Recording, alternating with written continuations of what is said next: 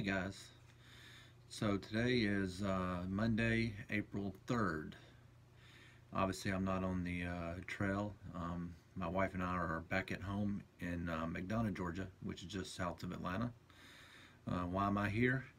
Well, today our plan of action with the severe weather moving through the North Georgia and the Atlanta area was to leave Hawk Mountain Shelter this morning at 6 a.m., which we did, and get to Gooch Shelter and ride the weather out there. That was the plan today. Unfortunately, this morning, I guess the weather moved in a little bit earlier than was forecasted, at least what we had seen back at Hawk Mountain all day yesterday pretty much. We didn't have any cell service at all.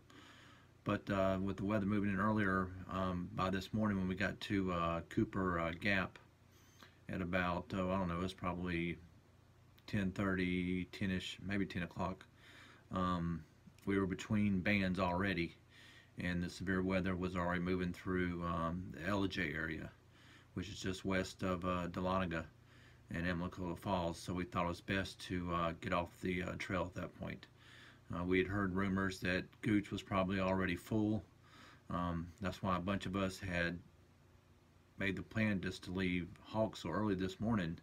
Just didn't work out that. And hopefully for the other guys and gals that kept on trucking, they were able to find shelter at Gooch.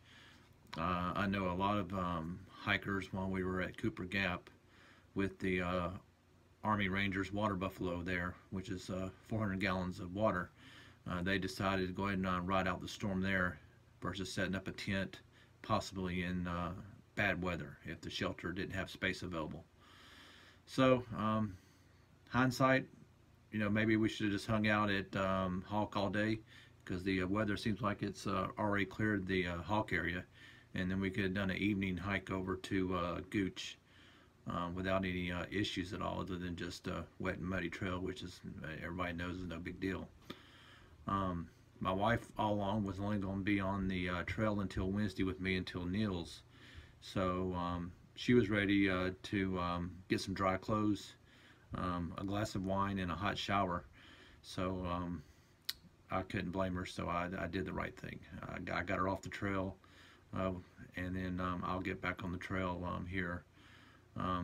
Hopefully, I would have liked to do it tomorrow, but I know now there's forecasting another severe episode of weather moving through North Georgia Wednesday. So I may wait till either Wednesday evening to hit back to Cooper, or Thursday morning. So that's the plan as of today. We started Friday at Amicalola Falls. We stayed at the lodge overnight. So we knocked out the stairs from the lodge going down to the visitor center, then back up to the lodge Friday. So that was nice. We didn't have to carry a pack, so that was made it quite easily up the stairs, no problem.